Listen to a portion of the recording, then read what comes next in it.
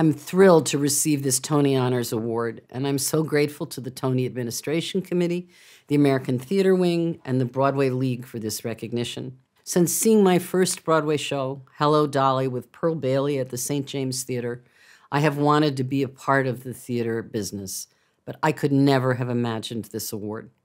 Our work in the theater is built on collaboration, and I have to acknowledge all my colleagues in the field who have worked with me at TDF and in an earlier life with me at the Manhattan Theater Club. And a huge thank you to my husband, David, and my children, Anne and Will, for their unwavering support and love. I'm particularly grateful to my colleagues at TDF, as it is their passion for our mission and their commitment to our programs that has made my work there possible. And this award is especially meaningful as it comes from the Broadway community. I'm proud to join the company of so many others whose work has been recognized with the Tony Honors. And of course, it's a thrilling way for me to mark the end of my tenure at TDF. While I'm looking forward to my next act, it is hard to bring the curtain down on this one, and this award makes the end that much richer.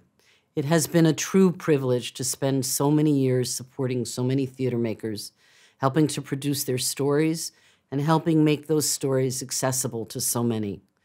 Theater is what makes New York so special. What a wonderful journey I have had. Thank you.